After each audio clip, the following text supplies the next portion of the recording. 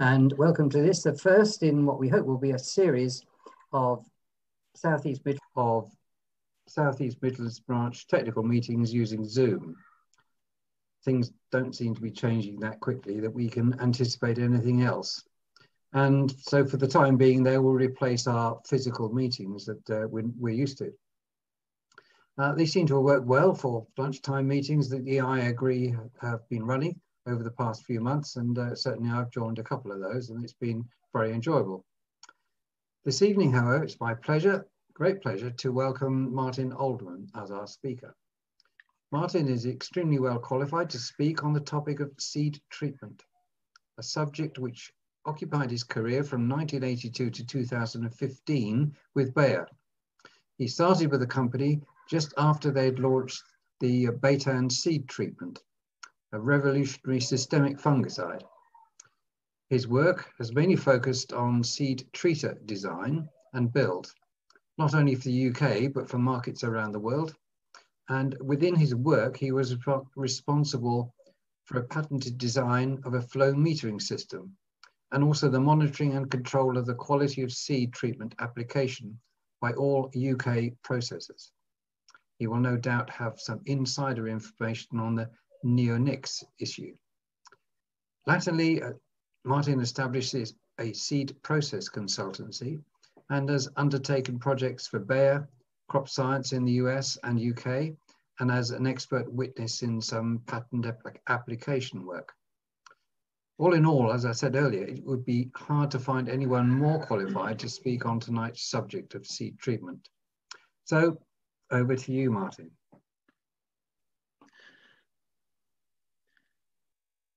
Thank you very much, Tim. I suppose I should attempt to share my screen.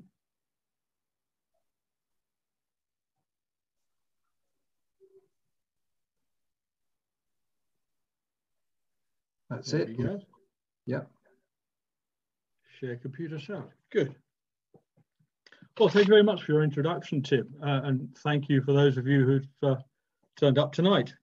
I mean, few people can have been so lucky as to see such incredible advances in technology as I've seen during my career in seed treatment application. Consequently, when I came to put this presentation together, I found that I'd rather a large amount of material, as you can understand. So I spent the last couple of weeks cutting large chunks out of it. I hope what remains hangs together sensibly and will prove of some interest to you all. There may be those of you who have some knowledge of seed treatments already, and I must apologise to you for what I've left out. But then again, for those who have no knowledge of it, maybe I should apologise for what I've left in. Either way, let's move on. Hopefully you can see that screen there. Firstly, I will possibly sensibly introduce what seed treatments are, because there's no point looking at technology unless you understand what it is we're trying to achieve and the products that we're using. Then we'll have a look at some of the machinery, some of the traditional seed treaters that have been used, product metering equipment, and then machine development, and get some idea of the processing plants that this equipment is used in. Then the quality. It's very important once you've got the seed treatment applied, you need to be able to assess the quality of what the work's been done. And then we'll get on to looking a little bit at maize and one or two of the issues that arose around maize in Europe. Brief look at the neonic debate that I'm sure many of you will have heard a lot about. And finally, a bit of a summary just to sum up and see where we've been. So what are seed treatments? Well, you've got a number of problems, issues you need to address with seed treatments. And the first is this traditional seed-borne diseases.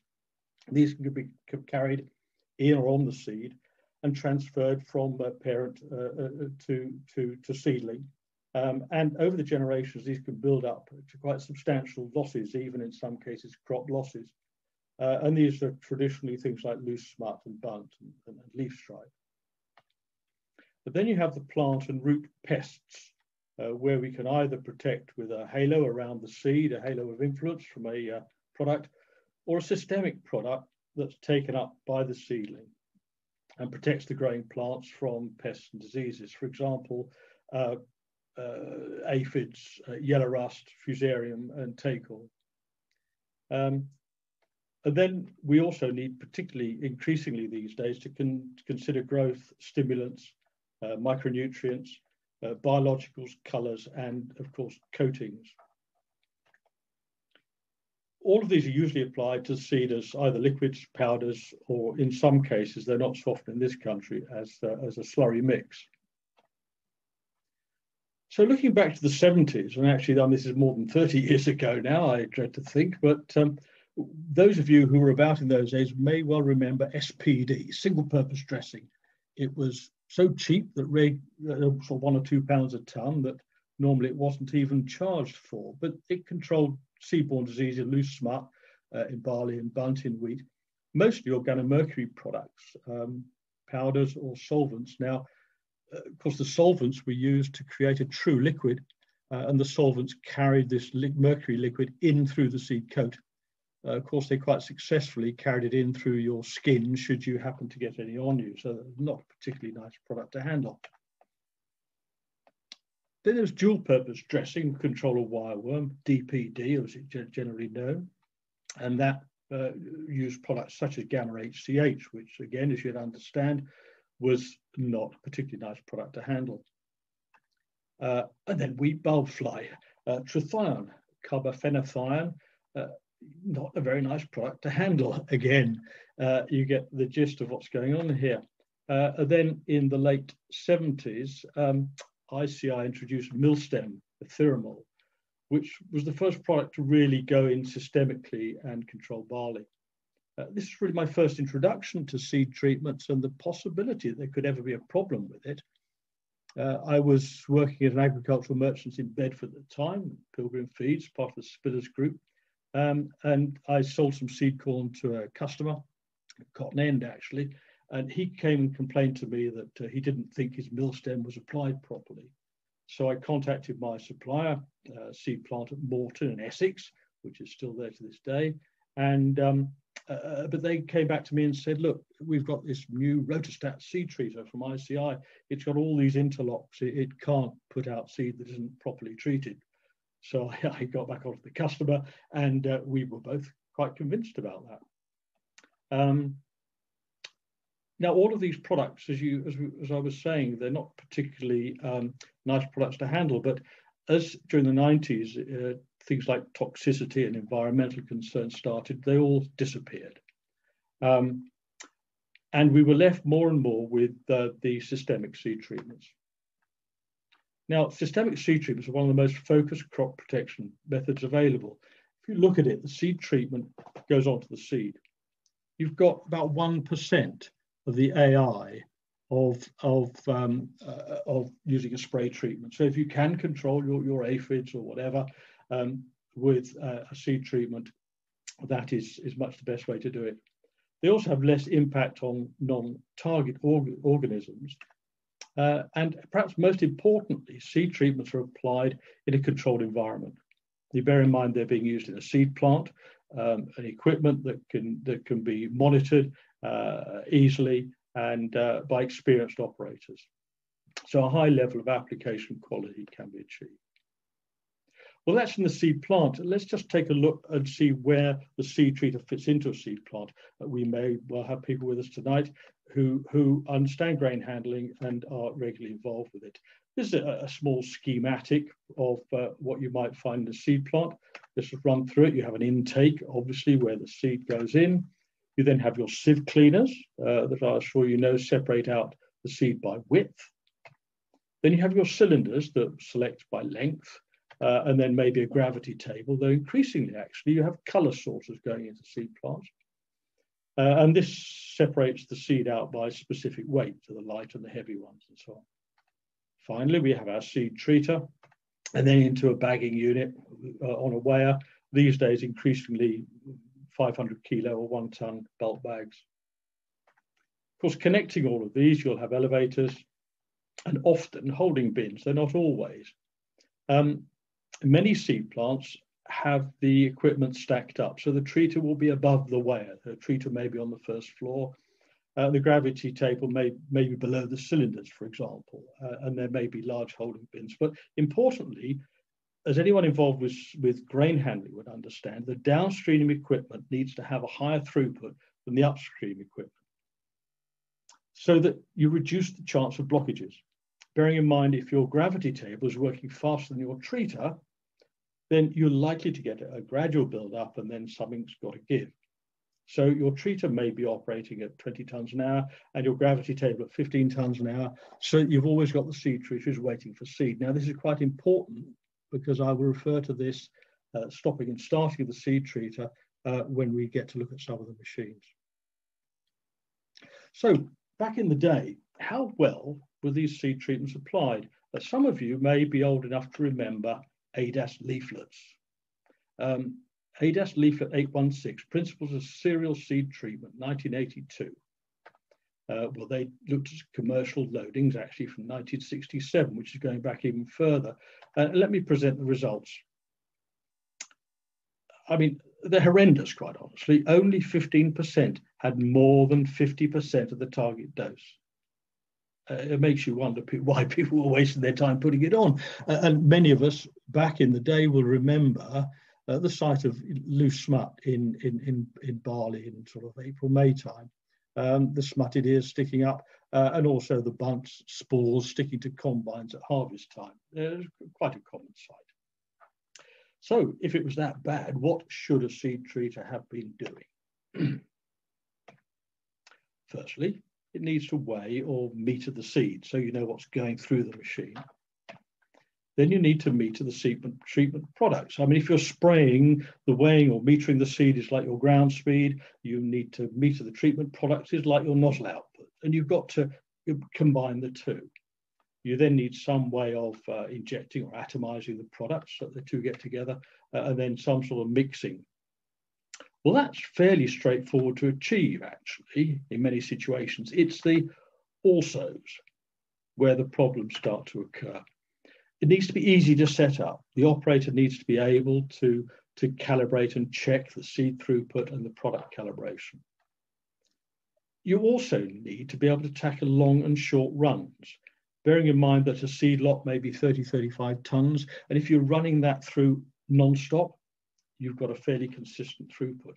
But if a customer comes on and wants half a ton, 3/4 of a ton of seed, you've got a very short run. And of course, it comes back to this stop-start, as I was saying earlier.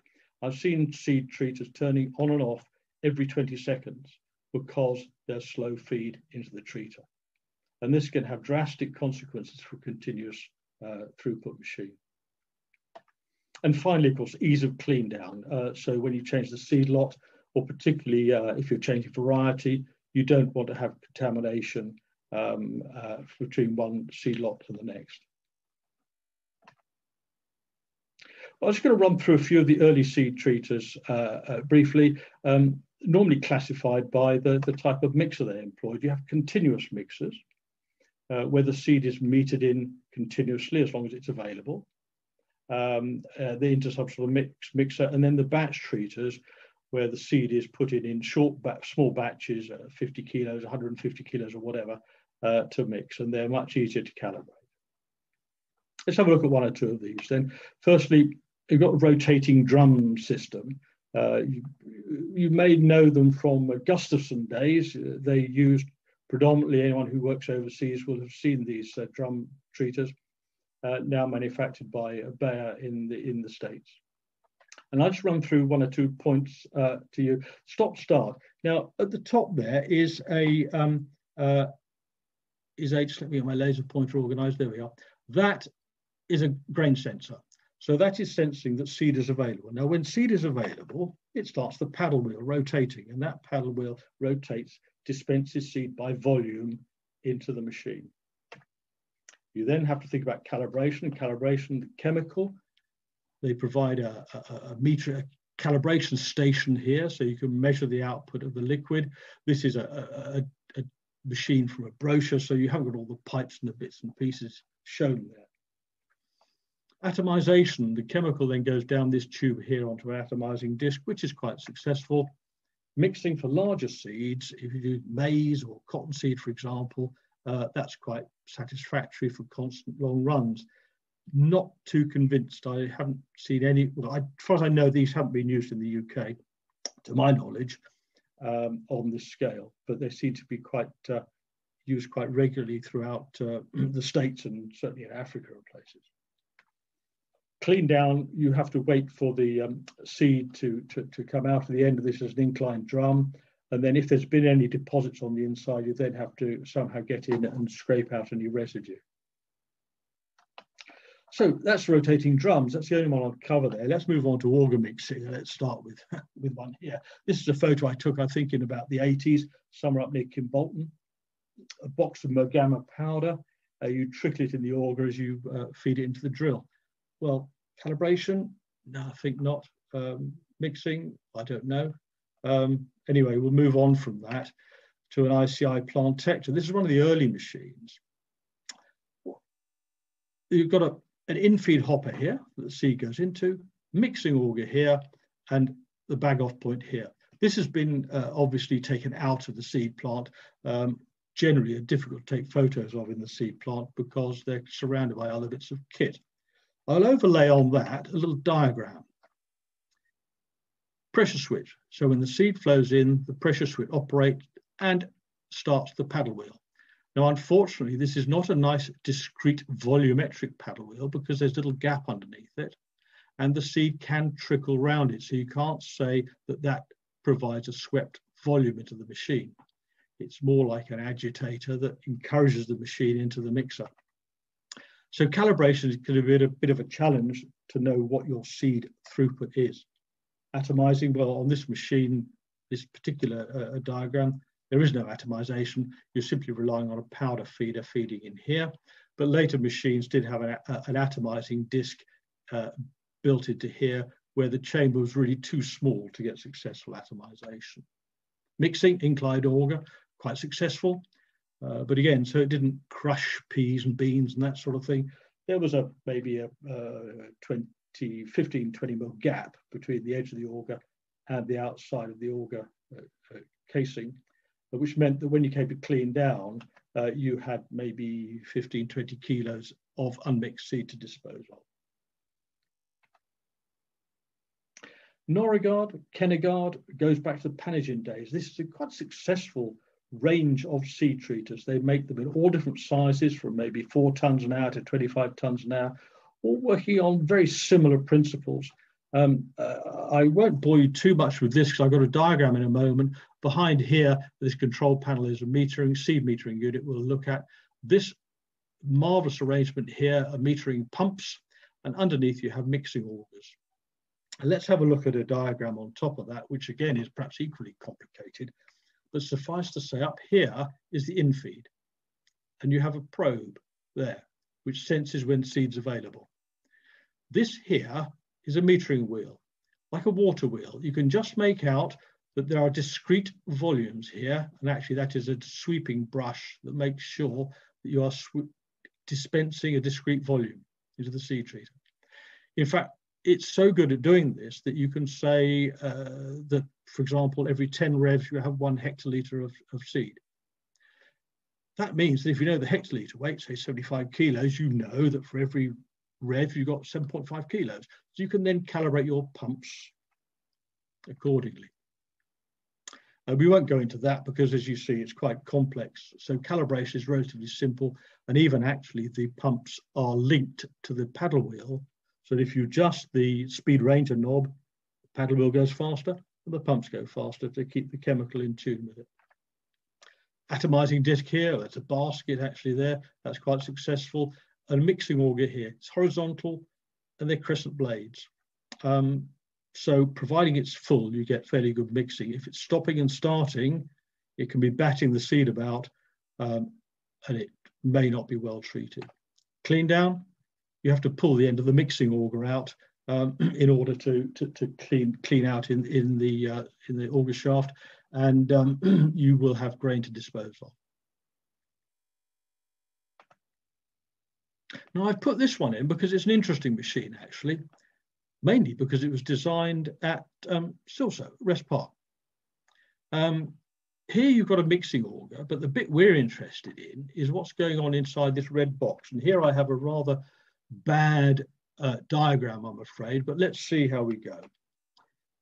Stop start, you have, it says control sleeve there. This is actually a collar that when seed's available, an electromagnet operates and lift this collar. So seed will flow down here onto this cone here, which has got load cells on the end of it.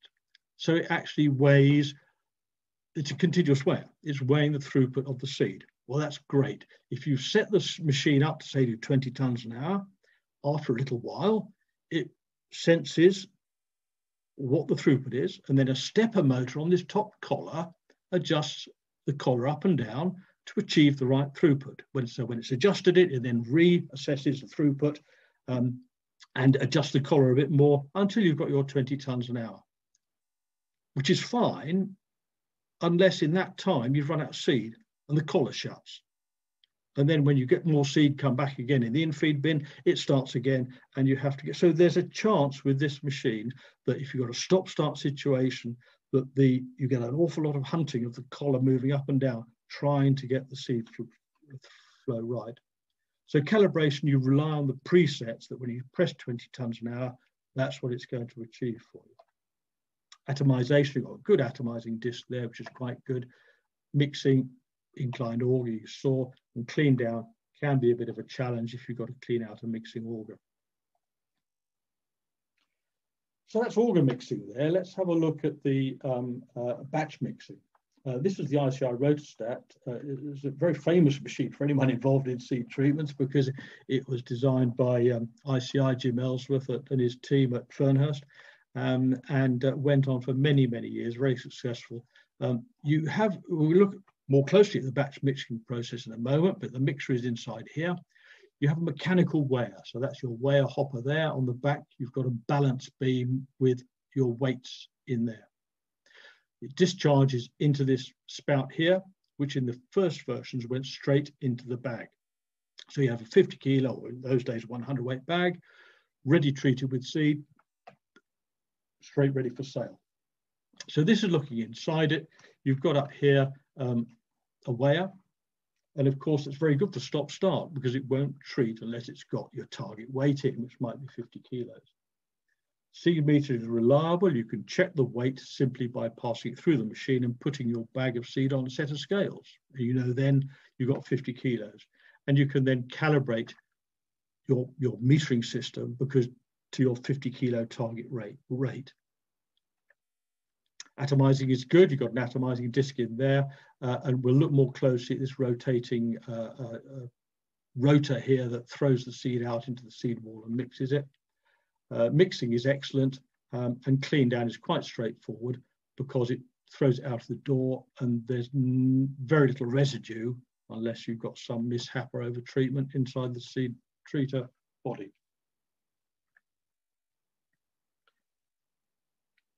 Now, the ICI or Bayer Vanguard, I say ICI Bayer because in 1998 Bayer bought what was by then the Zeneca seed treatment business and assumed ownership of all these machines. That is a mixing drum. Hopefully there's a video and I hope you should be able to see it. I'll play it and then we can have a little chat about it afterwards. The seed is spun up the fixed walls by the rotor. The two fixed angled spoilers turn the seed back into the center of the mixer where they're recycled, ensuring excellent mixing. When completed, the guillotine door in the side of the chamber is opened and the seed discharged into the weigher below. The chemical we saw being connected is sprayed onto the seed by the stainless steel spinning disc mounted in the middle of the chamber. As the treatment is applied, the seed changes color and the chemical application is completed in approximately 8 seconds.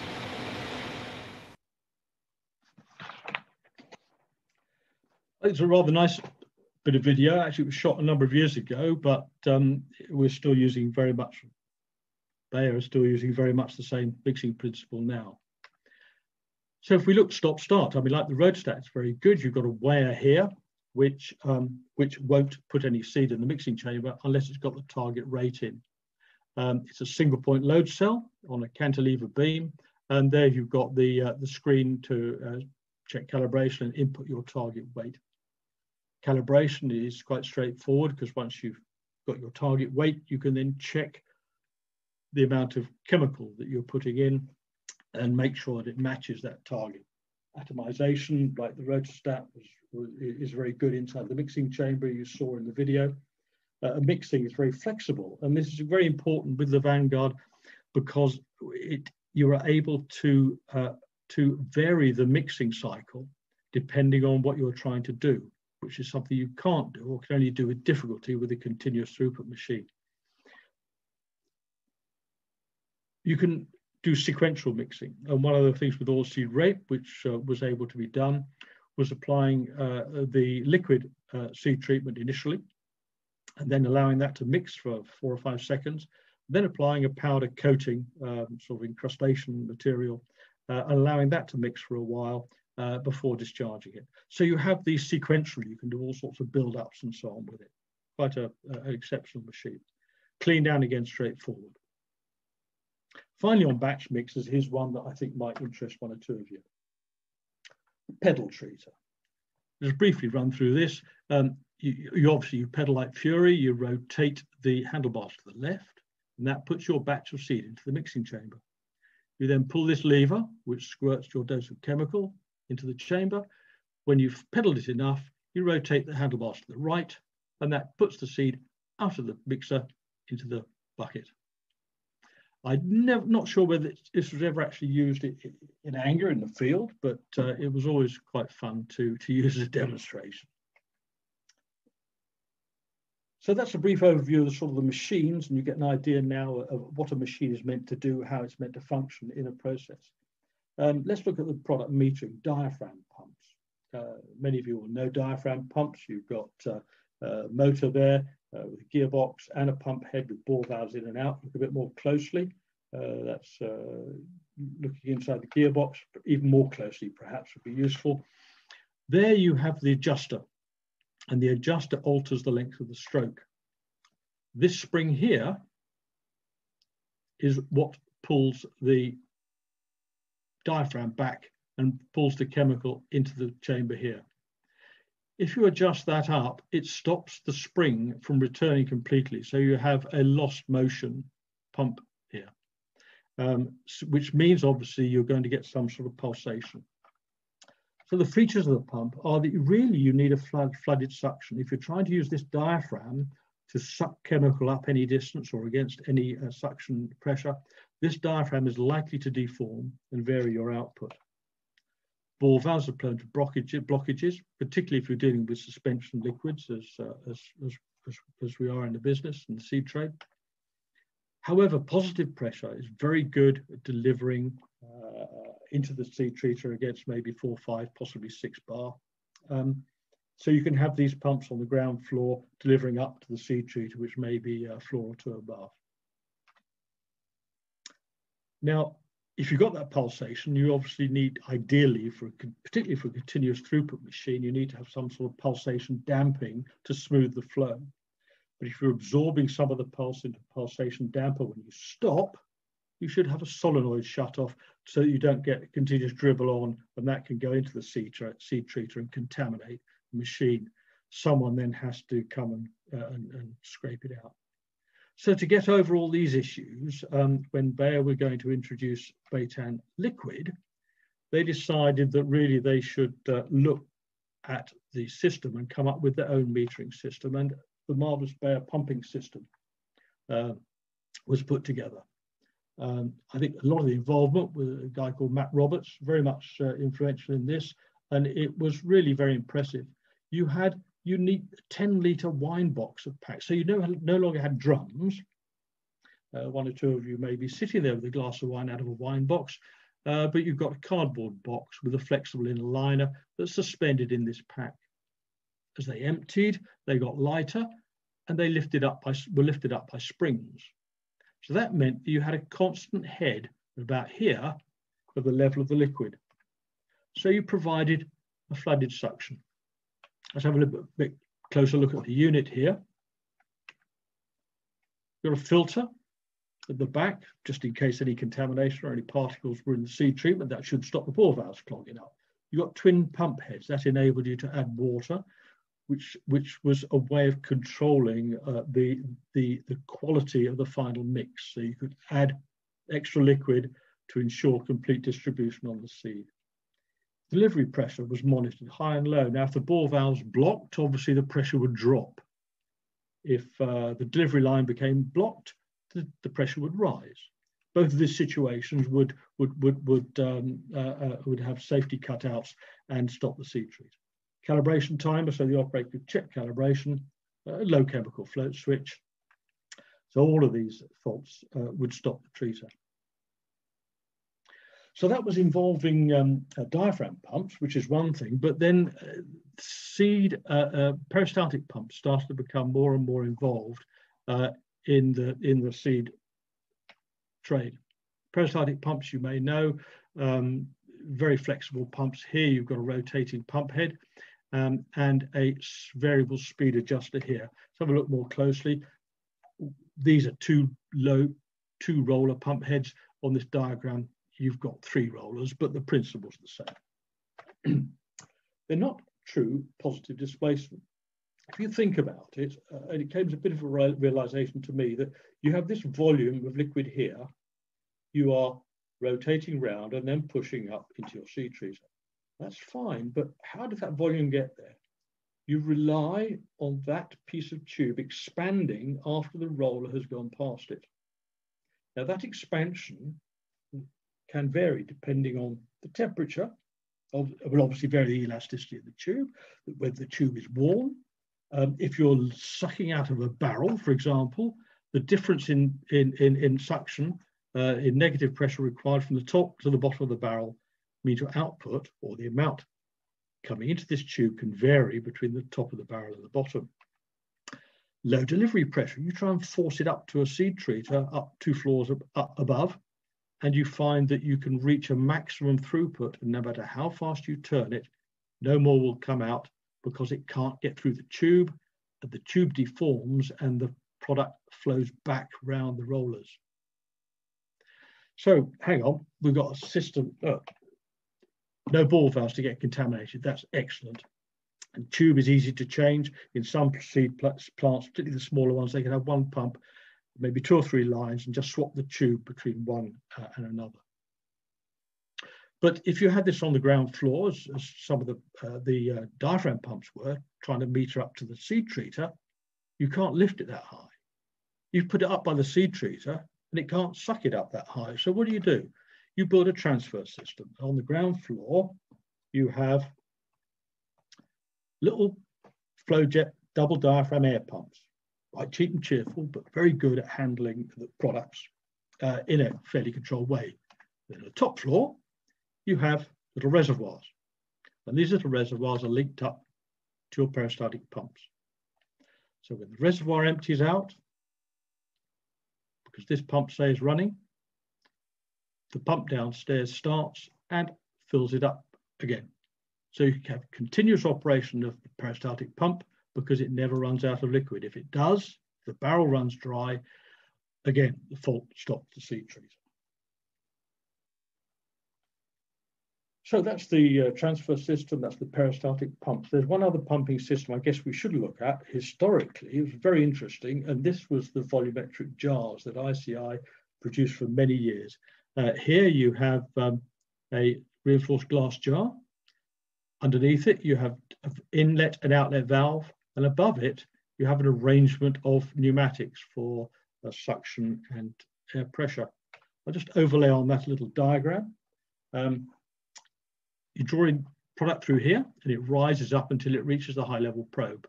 Then it stops. It's a capacitance probe. When you get to the right time in the process cycle, and it calls for chemical, you put air pressure in the top, and you push the chemical into the treater, out through this valve here, until it uncovers the bottom probe. Then it refills and goes around the cycle. So very good positive displacement pump, and worked very reliably. No float switches, so very little to get blocked up. however, prone to liquid sensitive problems. If you get a product that is prone to dry out or maybe is not a good conductor, it can overfill. And a hint might be the plethora of overflow probes in this system. If it doesn't stop on this one and it goes out through the top into this jar here, this brings the whole process to a crashing halt. So yeah, there were some issues with these from time to time. Could be prone to mechanical blockages. One of the most interesting times was when you got a suction on the air, an air leak on the suction side. That would create a foam inside this chamber here. And when you put a vacuum onto a foam, all the air bubbles expand. And it touches this probe and it thinks it's full. When you put pressure onto a foam, all the air bubbles collapse. And so it thinks it's gone into the seed treater. But all you've done is expand and compress a foam. Now, we know the volume that we're trying to put on the seed. And then some clever chap, I think it was a guy called David Cheney, decided that maybe you should weigh it before putting it onto the seed, and that would save using all these nasty volumetric pumps. So this was a very interesting project, and it ended up with quite a complex system, as you'll see here. This is 2 chemical wear modules. Let's look a bit more closely at it because it's a bit confusing, and that's still very confusing actually. But so I'll highlight 1 or 2 things hopefully. Here you have a load cell. Connected to this load cell you have a weigh chamber. Above the weigh chamber you've got 4 inlet valves. So when you want a product, an inlet valve opens and fills the chamber until it has the right weight of product in there. You can then, of course, add a second product should you want a co-application, or even a third and a fourth if you're so inclined. Then when you've got the right quantity of product in there, you open the outlet valve, and that allows all the product in the weigh chamber to drop to the discharge chamber. Then at the right time in the cycle, when you want your product in the mixer, you put pressure on that chamber and it injects the chemical into the mixer. By which time the weigh chambers fill up with the next batch. So as soon as that batch has gone, the outlet valve opens and drops the next batch into the discharge chamber, ready for the next cycle. So really quite an accurate and reliable way of doing it, but as you see, a little complicated. I suppose that the pinnacle of this was 2007 in Australia. This is a range of 6 weighing systems on one line on a seed treater. There were 2 seed treaters, 1,000 meter rotary batch treaters on cottonseed. There were 6 modules per treater, allowed you 24 product lines per treater. Now, that's not all insecticides and fungicides. They had adhesive stickers and colors, bearing in mind that they were using hybrid or GM seed, and so they needed to keep the traits very well separated. And so the place was run to almost clinical cleanliness. Every last cotton seed was picked up off the floor if anything was spilt, and they needed to keep the traits separate, particularly identified by color on the seed. One of the most important things with this installation was that previously they had been using slurry mixers when they would mix up 1,000 litres of slurry. If they then went to process the batch and they found they'd only actually, after all the cleaning and everything, got 15 tonnes, that's 5 tonnes worth of slurry to get rid of, as well as anything that had been got solid overnight or all this sort of thing. It was costing them millions of Australian dollars a year to dispose of the waste product from the slurry mixers. With this, of course, all you had in all those systems was the next batch. And the system was so arranged so when it knew it was reaching the end of the production cycle, it would use the last batch and then hold empty. So that was a very, very good system. But while this was going on, we were doing a lot of work with electromagnetic flow meters.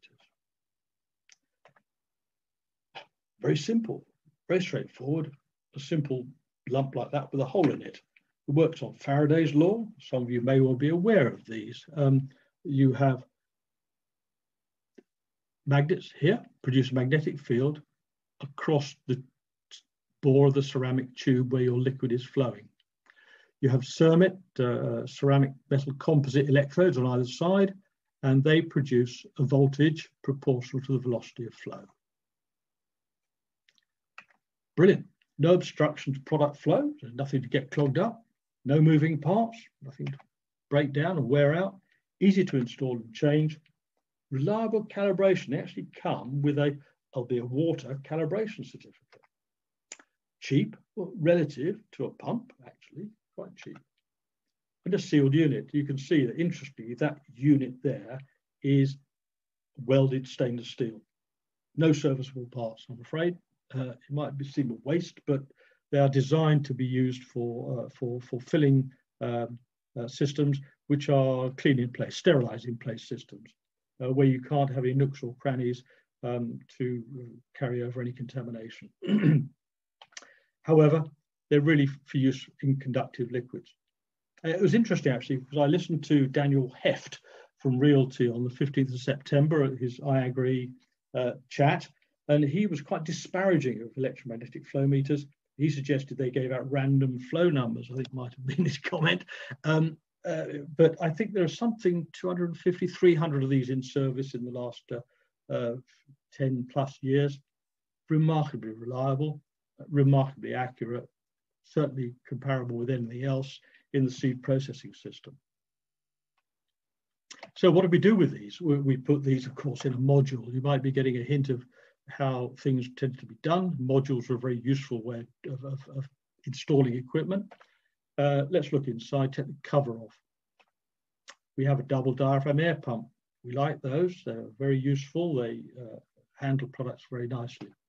We then have a flow meter in the line, a solenoid valve to give us a sharp shut off when we want it, and pressure control, and that controls the rate of flow so that we get our batch into the seed treater within maybe 6-8 seconds, or whatever our target time is.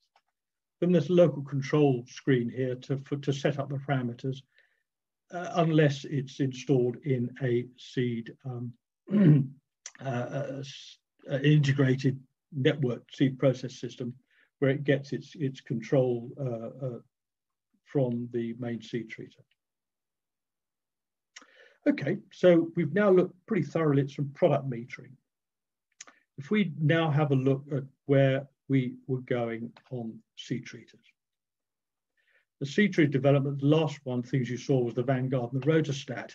Well, the final evolution of the seed treater was the evolution. Interestingly, this had, I suppose you could class it as a modular assembly. It allows tailored installation. You've got all of the parts here. Because you have a circular drum here, you can rotate these parts in any position around the diameter, around the circumference of this. So it means you can look at your seed plant and decide where you want, for example, your chemical, your seed discharged into, where the elevator is, where the infeed is, and where the dust extraction is, and design the arrangements to suit your individual seed plants. 3-point load cell, you can see here, 1, 2, and the third one on the back, give you a very positive weighment. Came in 2 sizes, 800 or 1000 mil rotors, handling 65 or up to 150 kilo batches, something like 30 tons an hour. Side opening discharge door might not be very important to you, but if we could gain 1 second on the cycle time, that could gain us something like 2 tons an hour in process capacity. Network control, data capture, is touchscreen control for the control and all the inputs, your target doses and all this sort of thing, and preset recipes so that you can decide how much mixed time and so on he wants for particular combinations of product. So part of the involvement to design this machine was modeling. Now, this was computer modeling. Some of you may be aware of computer modeling, where every particle, it's not just CGI, it's not just computer graphics, every particle is plotted, monitored, all the forces acting on that particle are known and calculated, and even the distribution of seed treatment from one particle to another was modelled. This is a model of the speed within the mixer, and you can see the red is the fast speed, the blue the slowest speed, and you can see the velocity gradient across the mixer here. One of the most interesting things was that it proved the efficiency of the polyurethane coating that was used on the rotor. This was actually a part of pretty much the original design by Jim Ellsworth, and it says a lot for his expertise in that so little had to be changed. Polyurethane coating, when it's damp, has a very good friction coefficient to drive the seed around the mixing chamber. It also enables us to look at and modify the angle of the mixing spoiler at the back here to throw the right amount of seed in to keep the rotor clean and to stop any build up on the center where there is little movement of the seed. A lot of this work was done up at a test center at Wickham Market. There's another little video here, which on the right-hand side, which hopefully will play. You can see the spoiler there, and you can see how it moves the seed. The discharge door is actually at the top, so you don't see that. There's no chemical being applied, but you'll see how the seed flows and see how quickly it empties and how clean the mixing chamber is. This is a new rotor, so that orange color is not contamination from seed treatment. That is the color of the original polyurethane.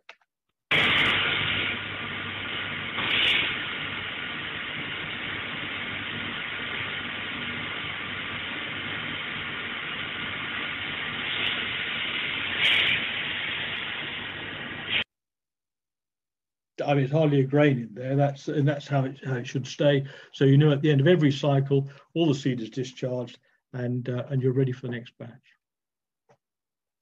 So we now have the machine developed. Let's have a quick look at one or two seed plants and see how this installs into a real static plant. So this is an evolution treater connected with two flow meters. The flow meters are linked, networked with the seed treater, so that when you select the batch volume, it automatically selects the right product that you've selected from the flow meters and decides what quantity, what volume of product you ask for on the seed. So it's adjusted for each batch size. Now, every batch is recorded and summarized, the date, the time, the seed lot reference, seed batch weight, the product batch volume, and so on. At the end of each job, the whole job is totalized, and so you know how much seed has been produced, how much product has been used for each seed production run. This is another processing plant. These are actually two quantum seed treaters that were the sort of forerunner of the evolution. Again, large 150 kilo 1000 mil rotors, 4 flow meter sets put in, and these replaced the peristaltic pumps that were in there. You can see the lines here come down from the transfer reservoirs on the floor above into the flow meters. This is another static seed processing plant. Looks quite involved. This is looking head on into it, and it's identical left and right. Over on the right, you have your chemical storage, where all the IBCs and the drums will be put, and flow jet pumps transfer the chemical through the lines that are in this tube up to the reservoirs on the top floor. The reservoirs then feed down to the treaters, where the metering system is as well. Then the seed is discharged up this elevator and down to the bag-off lines.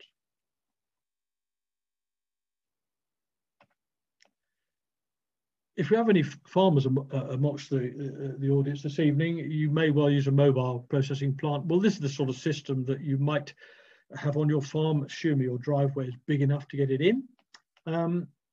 In feed from the trailer, sieve cleaner again, gravity table here, and the seed treater is there. You can just see the discharge spout from the evolution, and in front of that, the the control screen for the operator. Then the peristaltic pumps, you can see the yellow ones there, and the bag off point there. And of course, in this case, a generator in order to keep the whole lot running.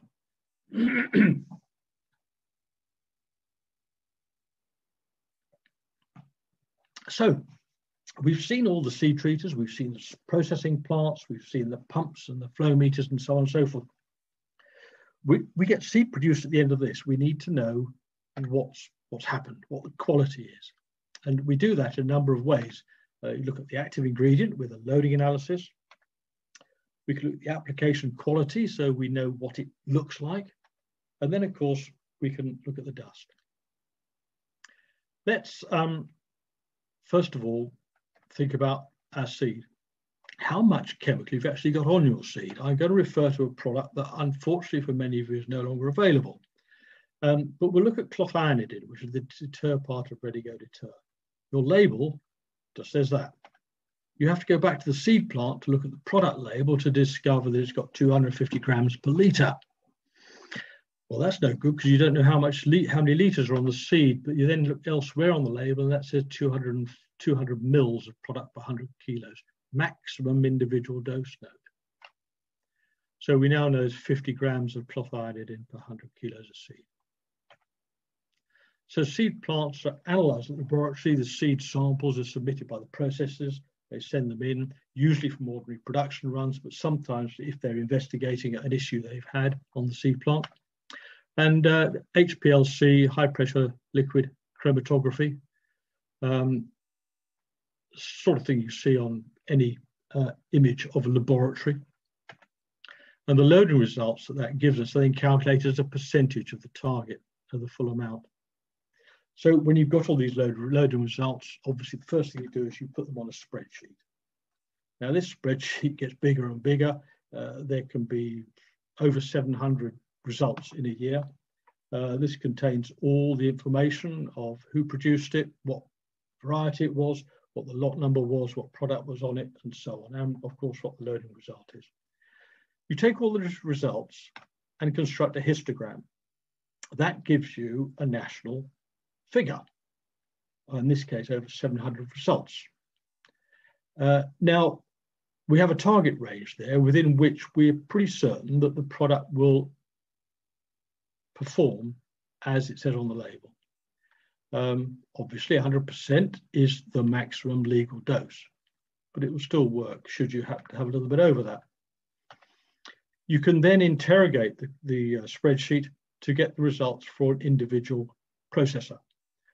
So the company can sit down and decide how it is performing against the national average, against the national figures. So there we have the active ingredient loading, but what about the quality?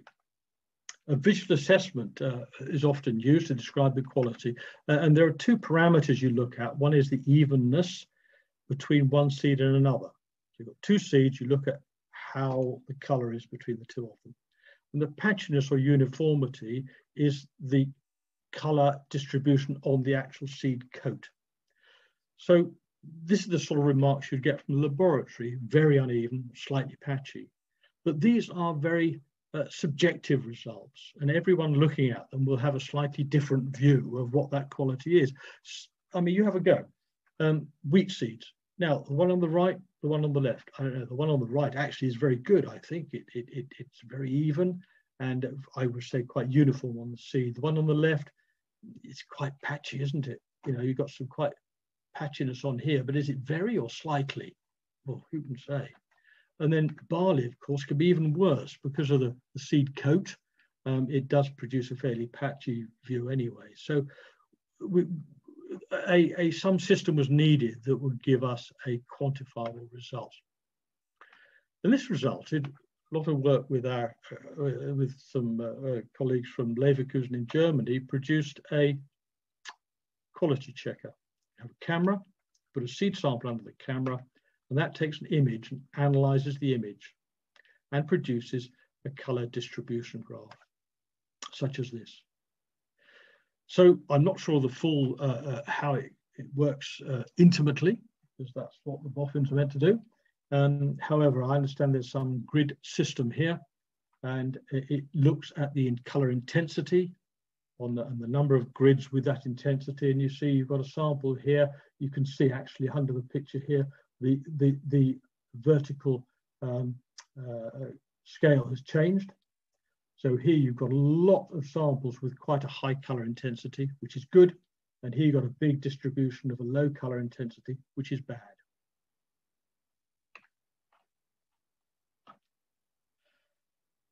Some of you may have heard about dust, the Heuback test, pronounced Heuback, I'm reliably told.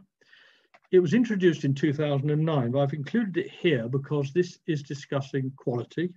And I think this is part of the quality assessment, even though it comes after what I'm coming on to in a moment. It became very important after the maize seed discussions that you'll see later on. And here you have a drive control unit. This contains a drive for this drive shaft here. It contains a pump, a vacuum pump, and flow meters for the air supply. Now, air goes down through this chamber here, which is rotating, in which you put your seed sample. It is then drawn through this chamber here, which is a glass cylinder, which collects any large, maybe particles of chaff that may have been drawn through by the airflow here. There's then a filter unit that collects the fine floating dust. And that tube here then takes it back, which is to the drive control unit, which is controlling the process. So it'll run for a fixed amount of time, for a fixed volume of air at a fixed speed. And then you weigh the filter unit to 1 microgram, which is incredible. And the reason you have to have such accuracy is you've only got a 100-gram sample, and you need to be aware that any floating dust samples in your test room may add to the weight, so it needs to be a dust-free environment. But importantly, you need to keep the humidity right between the seed sample, the filter paper, and the environment, so that you're not absorbing moisture from the environment, increasing your weight, or maybe losing it to the environment and decreasing the result. So the sort of thing you'd get would be this. On the left, you see there's a small amount of dust, and on the right, there's more dust. Interestingly, we then came on to look at some Radigo deter with and without co-application. Some of you maybe know winter crop. Winter crop is a plant nutrient, and it's particularly significant in this issue because of growth of these plant nutrients. And many people are applying more and more to seeds with little consideration for the result that it can have on the dustiness. And here you can see the dust on the right, Radigo deter is 4 grams per 100 kilos. And on the left, they just trebled that amount, which is interesting, in my opinion. I thought it would just be worth mentioning this, that seed treaters are now part of the National Sprayer Testing Scheme. So they have to be tested once they're 5 years old and retested after that every 6 years. So now I think we know everything there is to know about seed treatments. Now let's come on to the bit that you may well have all been waiting for. In Germany, 2008, April and May, there were reports of bee deaths in Upper Rhine area. Appeared to be clinical symptoms of acute poisoning. No evidence of disease or parasites. A rapid response was organised by Bayer and independent bodies to investigate what had gone wrong. And there were two things. One, quality of the maize seed treatment was very poor. You know, I was saying earlier about slurries. I understand that slurries were made up in this instance here, and there was a slurry mix which would include adhesive stickers, and it was applied to poncho to the seed. The seed was then required to be overtreated with Poncho Pro, and that was done without any further stickers. Now, it's never advisable to overtreat seed that's already been treated, but in this instance it was. Consequently, the seed treatment adhered very badly to the seed. But another thing from the engineering point of view, from our interested point of view, agricultural engineers, was the design of the singling mechanism on the pneumatic suction drills. Now, some of you may be familiar with this. on a suction drill, the airflow blows the abraded particles through this from this fan out into the atmosphere. You may know this is a singling disc with holes in through which air is drawn. As the seed is lifted up, one seed is held on to one hole. As it comes round here, the air suction is cut off and it drops into the ground through the coulter. Now, obviously, air flowing through this hole will carry abraded particles with it, which are then exhausted through this fan. Vacuum singling drills, we just mentioned, other sorts of drills, pneumatic pressure. Well, they select the seed mechanically. Mechanically, it's singled and blown into the soil with any abraded dust. Mechanical drills, well, they single the seed mechanically and it drops with any dust into the drill. So, okay, then it was decided to find out what you could do about all these drills that were out there that were blowing insecticide-laden dust up into the air. So a test was devised, drilling seed with the wind blowing across it, poles, sampling the air at certain heights, at certain distances from the seed drill, using different types of drill. This was the results. Standard vacuum drill, 4 grams per hectare at 1 meter.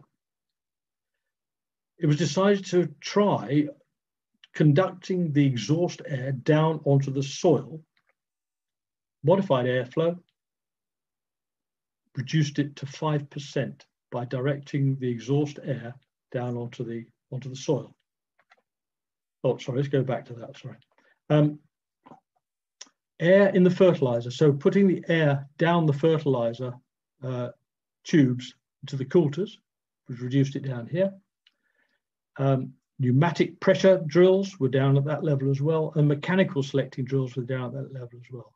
So you could pretty much say that that issue, it was known and understood what the problem was and how to sort it out. Very quickly, discussing with manufacturers, it came up with solutions. Amazon came up with a big foot there. Gaspardo had some deflector nozzles, dispersing nozzles on the end of the exhaust. And then Monosem, interestingly, I mean, look where their nozzle is pointing straight vertically up in the air. That was deflected down to ground level. Now, this is all new machines. You have to consider all the machines out there that were already on farms being used. So a simple method was devised to allow the exhaust to be redirected with a simple manifold and pipe by farmers or local engineers. A system was rolled out in 2009. A number of visits to a number of European countries. And it looked a little like this. You'd take a drill, in this place, a Gaspardo drill. You can see the exhaust was there, but actually it's got a deflector, so most of the air would have come out at an angle. And then you devise a cardboard pattern to fit over the spout. And then from that cardboard pattern, you make yourself an aluminium manifold. And then, I know it's simple, but it works. Tech screws, fix it on, spigot, pipe, T-piece, down to ground level. And that diverted the airflow, slowed down the airflow, and resulted in very satisfactory results. So that's pretty much a solution to that. The problem was known about, the solutions were there, they were available. So let's go on just briefly to look at the neonic debate. Our time is running on. I've got too enthusiastic, I can see. And a little politics here, I guess. And we're all aware of the growth of uninformed debate, conspiracy theories and such like, political lobbies around vaccinations, 5G, processed food, and of course, pesticides. I have to say, I think it's right that there should be robust monitoring of business methods of many of large organizations and their effects on society and the environment. But I think we must encourage greater focus on the scientific research, particularly those of us who have a scientific background and can find out, or should make efforts to find out, some of the information behind what we're told. particularly in areas where misrepresentation may be serious in agriculture. I mean, we know the world population is 7.8 billion at the moment, and we know that in the next 30 years, it's likely to be 9.5 billion or another 1.7 billion people to feed and water and clothe. So these are arguments, discussions that have very serious consequences.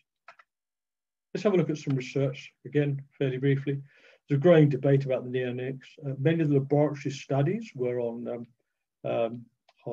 insects being subjected to the neonics, and we know that neonicotinoids are insecticide, will have an effect on insects, be they predators or prey. In the 2010s, there's growing debate and studies.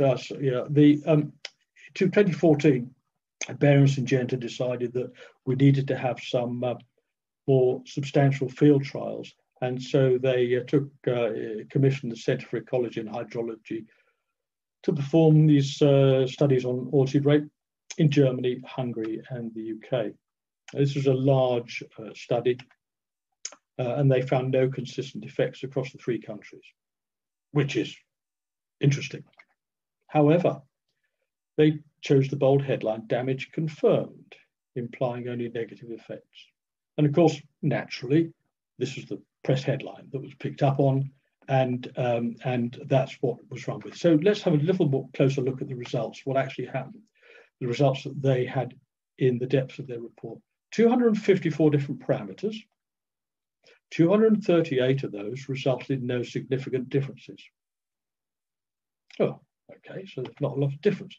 9 showed a negative effect. So there's a negative effect. However, 7 were more favourable to the colonies on the treated area. At no point in the publication did the authors acknowledge that 95% of the comparisons found no differences. The conclusions appeared to be based solely on 9 negative effects in only 2 countries, 3% of the data. Conversely, there's a number of large-scale field trials that have been conducted in Europe and North Africa. Now, slightly contentious, neonic seed treatments do not pose a risk to bee health when used as recommended. Should that be acceptable, unacceptable? I think everyone will understand, particularly in the COVID days, that there are different appreciations of risk, and that's going to be a big discussion. So I did a bit of research just quickly, and we're nearly there now. Pollinator decline studies. I thought, have a look on the internet, see what we can find. And I was really actually quite shocked. Honeybees disrupt structure and functionality of plant pollinator networks. Scientific, published in Nature in 2019. And another one here, conserving honeybees does not help wildlife, in Science magazine in 2018. Now, that's interesting actually, because if you put a large number of generalist, super generalist species like the honeybee in an area, they will visit a large number of plant species with a high frequency. Now, this disrupts the interactions of wild pollinators and plants that they naturally will service for pollen and for nectar. And this, of course, has an effect on their survival. So that's the end of that political bit. Let me just run through briefly where I see the future. Seed treatment market, as you will know, has undergone enormous changes, less reliance on traditional plant protection products. Increasingly, we're seeing nutrients, growth enhancement biologicals, and there appears to be less emphasis put on quality of application. Any co-application testing is few and far between. Equipment development from the major crop protection manufacturers, which is what has spearheaded the equipment development in the last 40, 50 years, has been redirected. Grain handling manufacturers who traditionally been involved in installing this sort of equipment, they aren't product focused and they don't really have the teams to support advanced equipment. Some focused work is undertaken by small and medium engineering companies, people like Staptec in Yorkshire and STS Seed Treatment Services Ely, involved with seed treaters across the country to some degree. We have manufacturers, you see all European there, Norregard, Kimbria, who do turnkey seed plants, Nicholas, Sartec, Petcus, and finally Bear Crop Science Limited, still manufactured in the UK. So just in conclusion, I think we've seen the traditional seed treating technology and got to understand a bit about it. We've seen the developments of the equipment and the metering systems. We've had a brief look at some of the seed plants and the mobile plants. We've looked at quality, and we appreciate that now you have a problem finding a seed sample that is less than satisfactory, certainly less than 50%, whereas in 67, if you remember, 15% only were above 50%. And we've had a brief look at the neonic debate. Well, I hope that that's helped you to understand a bit of the technology involved in seed treatment processing, and appreciate the work done and the value added by seed processes. And I think with that, I'll draw to a conclusion. Okay, thanks very much, Martin. That's a pretty comprehensive view of overview of seed treatment. It's certainly given me quite a bit of information I'd no idea about. And there have been one or two comments as you've gone through. I'll just read one or two of those in case you've not had a chance to pick up on them. But Alan Plom says, am I right in remembering stirring pink and dusty organomercury dressing seed into seed grain by hand? I guess that probably was something was done. Quite lightly, yes. Yes, yeah.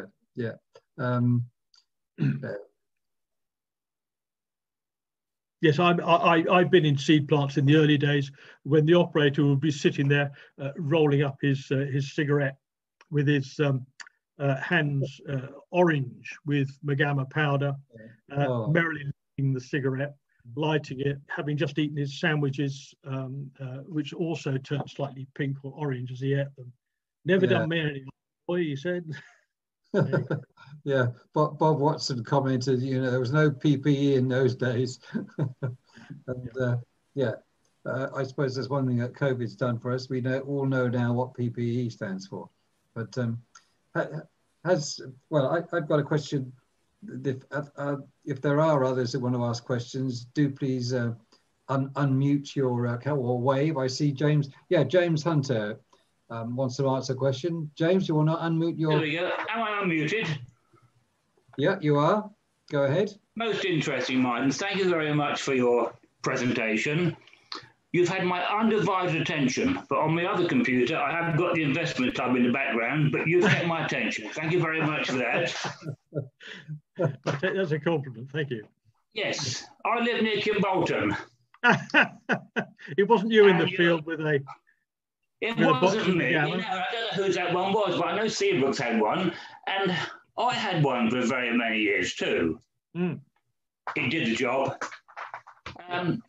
Couple of questions really. Last autumn was a humbug, and we've had news coming around now that some of the seed treatments have affected the germination when it wasn't drilled last autumn, and people are going to have to stack up their seed rates.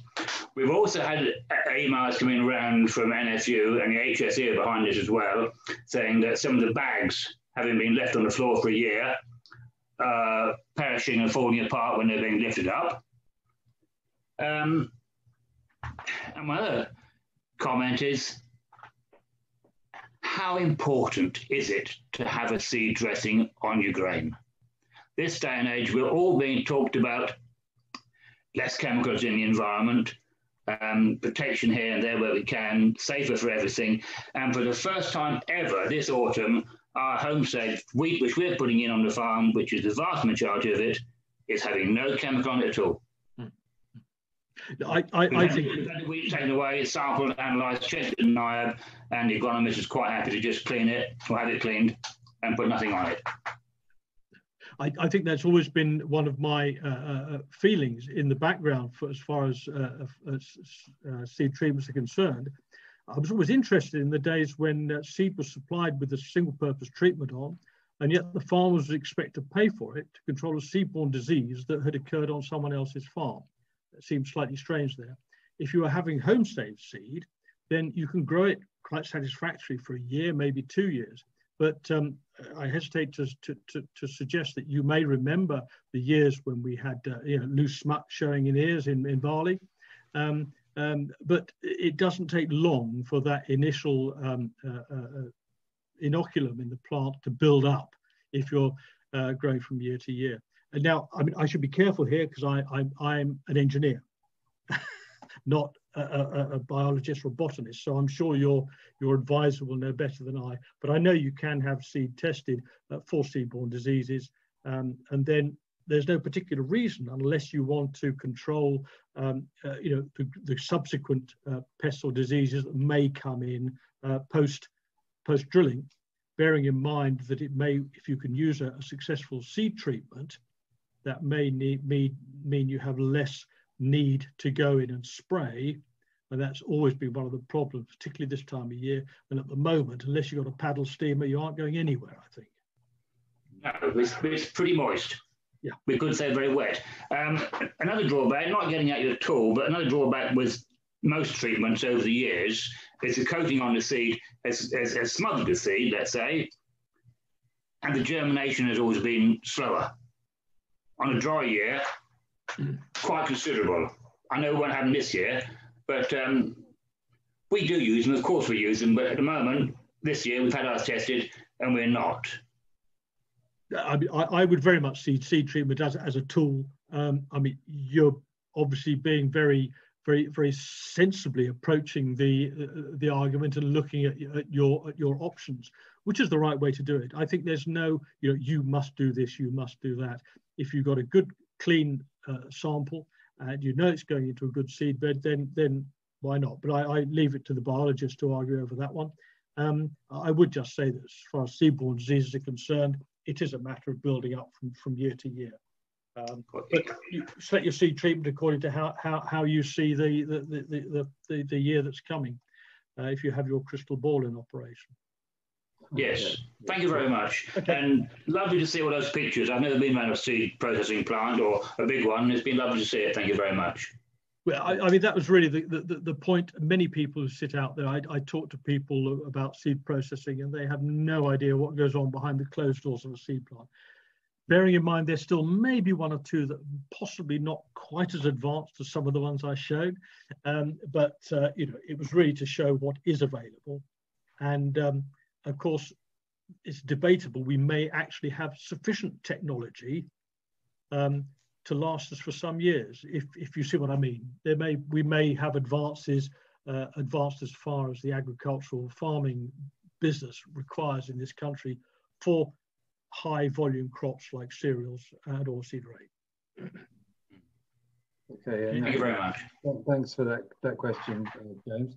Can I just pose one, Martin? You talked, or you showed that a dye is, I believe, applied to the seeds, and the measure of the effectiveness of the treatment seemed to be relying on the distribution of the dye. Well, am I understanding that correctly? And if so, how can you relate that to the actual coating with the chemicals that you're using? No, I think you have misunderstood there. If you are using a slurry mix, then you may be adding a colour coating to enhance the colour or to identify it. Virtually all the seed treatments in this country are pre-supplied water-based suspensions that will already have the colour incorporated in it.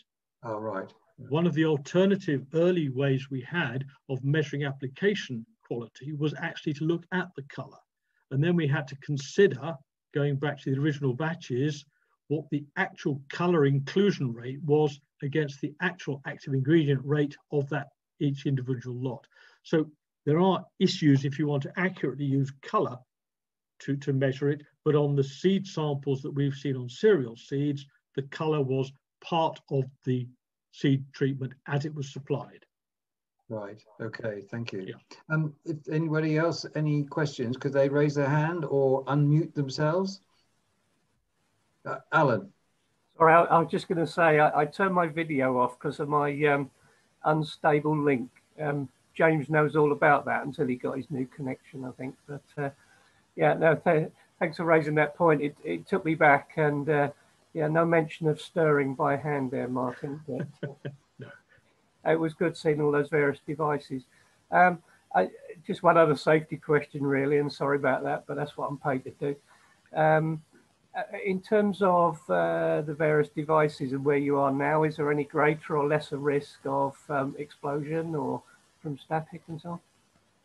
Well, actually, that is an interesting point, because one of the things we had to consider when CE marking the batch treaters is, of course, the volume of grain inside the mixer.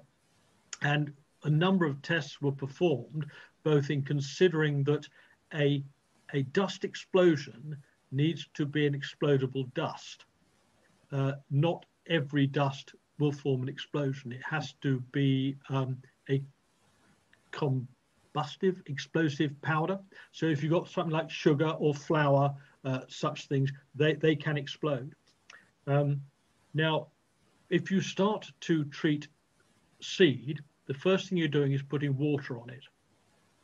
All of these machines have a mix abort timer on them. So we consider the volume inside the mixing chamber, the fact we're adding water, the fact there is a mix abort time on them, and then actually measure the buildup of dust in the mixed chamber. And we found that they're within operational parameters, there's no risk of explosion. Unless an operator pretty much decides he wants to try and make one. But you know, then he's got to leave the seed grinding in the mixing chamber for half an hour before you could have any thought of any issues. I use that half an hour as a rough rule of thumb, but it has been measured, the dust build up and all this sort of thing. So in that handling, but certainly in seed plants and grain handling plants, as you would know, these explosive environments has to be considered. No, thank you. I think probably what caught my eye was the number of hazard notices that are plastered all over machines these days, but that's more defensive perhaps from the lawyers than anything else. There you go. We could have an interesting discussion on CE marking and the risk assessments involved, I'm sure. Yeah, but that would be for another day. Anybody else a question that they'd like to ask? I see, is that David White who just appeared on the screen? Yes, hello there. Did you have a question, David, or was it just... No, sorry, you need to unmute yourself, David. The absolute classic of the COVID era, you need to unmute yourself. Yeah,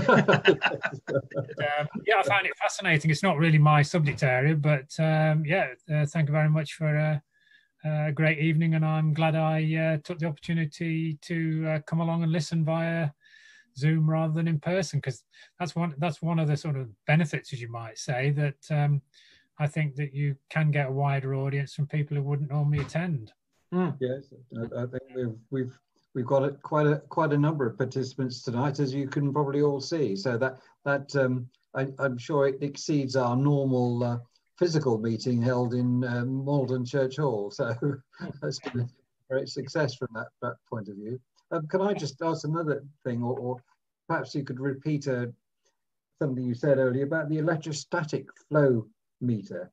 Oh, yes. How does it actually work? Does it rely on some aspect of or some feature of the substance to be able to measure that? Yeah, well, it is Faraday's law. If you pass a conductor through a magnetic field, you get a voltage. Right. And the fluid is the conductor. So it has to be a conductive fluid. Ideally, water is where you start with, but the seed treatments we are using are generally water-based. They have to be assessed really, because some of the some of the products being brought in now, particularly as nutrients, are chelated. And again, I'm not a chemist, but as I understand, these have a pH of 0 or 1, highly acidic, and can cause all sorts of problems in process equipment, in metering systems. But then, of course, if you're producing a chelated manganese or something, then you're not too worried. You can just sell it to the seed processor and tell them to get on with it. But people who design and manufacture equipment have to consider, so all the parts have to be replaced by stainless steel and so on. But it does mean you have to consider if it's electrically conductive, if you want to use it with a flow meter. Right. Yeah. So that is the consideration. If it's electrically conductive, when it flows through the magnetic field, it produces a voltage relative to the velocity of the fluid. Right. Yeah. Now, as I understand it, it doesn't have to be a Newtonian flow. It can be, it can be an uneven flow through the tube because it takes the average velocity across the pipe. Right. Okay, thanks very much for that. Is anybody else got a question, or are we? I can't see everybody, so if you have got a question, you need to, and those we can't see, you need to unmute yourselves. No, I can't see any waves or anything from anybody else. So, yeah, just to thank you very much indeed again, Martin, for your presentation this evening. It's been very wide-ranging, fascinating subject that I have to say, was aware of seed treatments, but had got no idea of how they were actually applied and all the complications and technology that's around that process. So it's been a really interesting evening, and thank you very much indeed again. And I raise my hands to you, and thank you very much in the normal way. And thank you very much everybody else who's attended. I say you've, I can see a lot of claps on the screen. That's a brilliant way of showing it. Thank you. And well, we look forward to seeing you again. Audience, that is, when we get round to announcing our next meeting in our series. But for the moment, thank you very much, everybody. Have an enjoyable rest of your evening.